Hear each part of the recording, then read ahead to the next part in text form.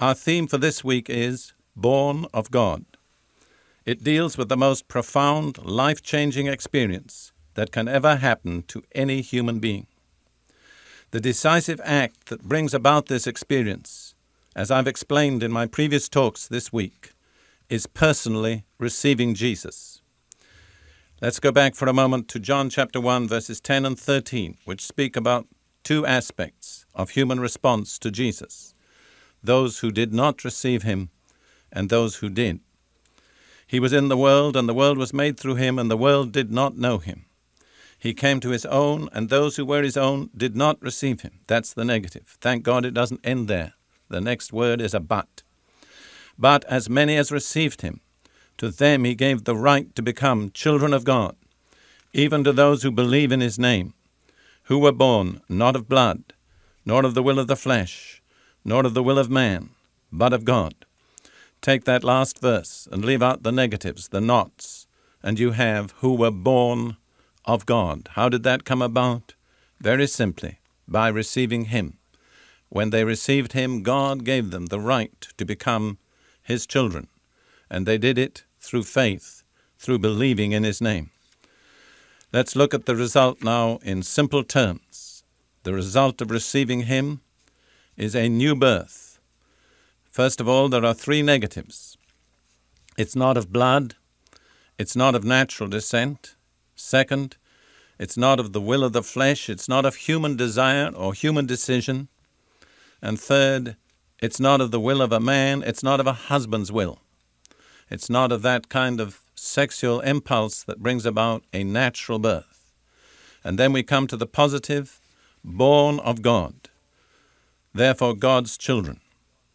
And we also spoke yesterday about the conversation between Jesus and Nicodemus, in which Jesus spoke to Nicodemus about being born again, and Nicodemus had no idea what he was talking about. He could only think in natural terms. But Jesus explained to him, in essence, this is not a natural or a physical experience. This is a spiritual experience. And so he said to him, I tell you the truth, unless a man is born of water and the Spirit, he cannot enter the kingdom of God. Flesh gives birth to flesh, but the Spirit gives birth to spirit. So Jesus says it's not a fleshly experience. It doesn't proceed from fleshly impulses or desires or power, but it's a spiritual experience, an experience brought about by the Spirit of God, the Holy Spirit. The result is something spiritual, not something physical. Let's look then at the three distinctive features of the new birth as described there by Jesus. First of all, it's from God. Secondly, it's from above, for that's the alternative meaning of the word translated again, born from above. Thirdly, it's by the Spirit, the Holy Spirit, the Spirit of God, and the result is a totally new spiritual nature.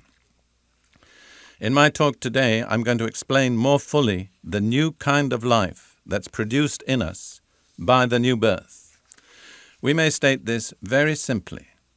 This new life is Jesus himself, his nature, his life, imparted to us by the Holy Spirit. We have to be so very simple at this point. It's not really theology. It's a very simple, basic fact which leads to experience. The life is Jesus. Let's take some statements made by Paul and see how he expresses this. First of all, in Philippians chapter 1, verse 21, Paul makes one of the most simple yet profound statements ever recorded in literature. For me, to live is Christ. It's a personal matter, you understand. He didn't speak for anybody at that point but himself. Everybody has to make this personal. It's not congregational. It's not an experience that's national. It's an experience that has to be individual. For me, to live is Christ. Christ is life. My life is Christ. It's an indestructible life. It's an eternal life. It's a divine life. It's a life that can never be harmed or overthrown by anything that happens on the earthly plane. It is Christ. And then, in Galatians chapter 2 and verse 20, Paul again makes it very personal. So important to make this thing personal. I remember growing up in the Anglican Church in Britain as a boy, I was taught to say in various phrases, "Our Lord and Saviour," "Our Lord." It was general. Then I met a little lady, and I heard her say, "My Lord and my Saviour." And I said to myself, I can't say that. I had the general, the collective. I didn't have the individual and the personal. Bear in mind, this has got to be personal. Something for you. Just as Paul said, for me, to live is Christ. So in Galatians 2:20, Paul returns to the first person again. I have been crucified with Christ, and I no longer live. Well, if you no longer live, how are you alive, Paul? But Christ lives in me. The life I live in the body, I live by faith in the Son of God who loved me and gave himself for me. Paul says, it's not I who am living any longer. Why not? Because I've received Jesus. I came to the end of myself. I came to the end of my own life.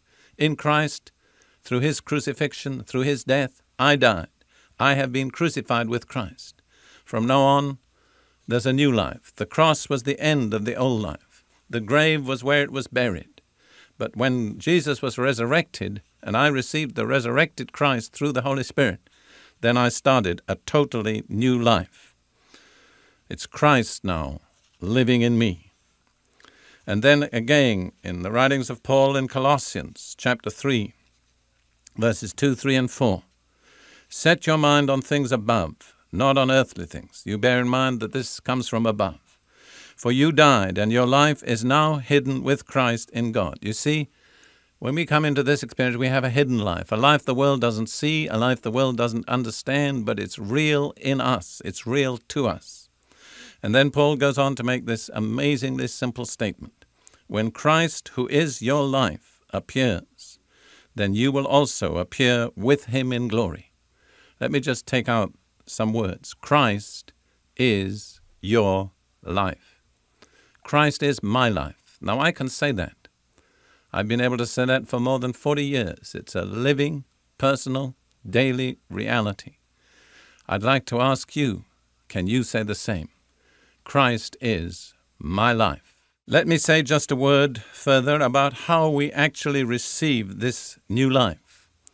Let me speak about it for a moment in terms of the mechanics. I want to turn to Romans 8, verse 10.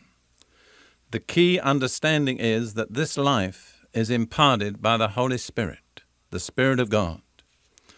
Paul says in Romans 8:10, if Christ be in you, the body is dead because of sin, but the Spirit, capital S, the Holy Spirit, is life because of righteousness. You see, there has to be a death before there can be a new life. So when Christ comes in, on the basis of his crucifixion, we see ourselves crucified with him. The body, that is, the old carnal life, is dead, and it's dead because of sin. It had to submit to God's judgment on sin, which is death. But thank God, again, there's one of those beautiful buts. It doesn't end with the death. But the Spirit is life. The Holy Spirit is life. The Holy Spirit comes in, imparting to us a new life, the very life of the resurrected Jesus. And this is because of righteousness. It's not on the basis of our own righteousness, but it's on the basis of the righteousness of Jesus imputed to us through faith in him.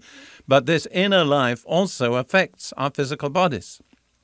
So Paul goes on to say in the next verse, Romans 8:11, but if the Spirit of him that raised up Jesus from the dead dwell in you, then he that raised up Christ from the dead will also quicken or give divine life to your mortal body.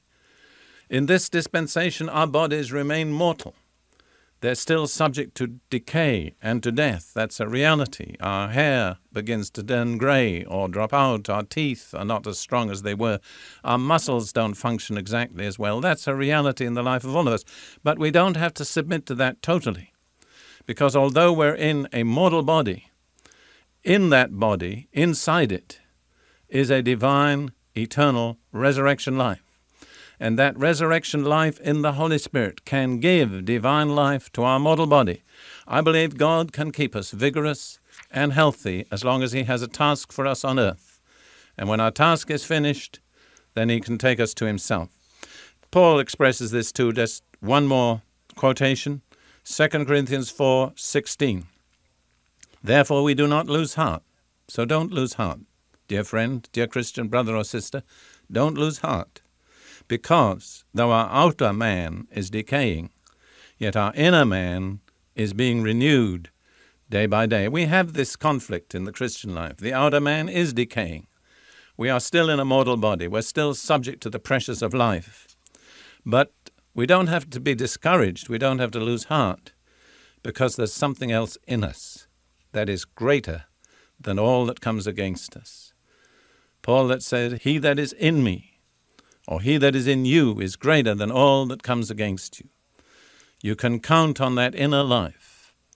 If Jesus is living there, he's equal to every need, every situation, every problem, every pressure. Your outer man is perishing, decaying, but your inner man can be renewed day by day.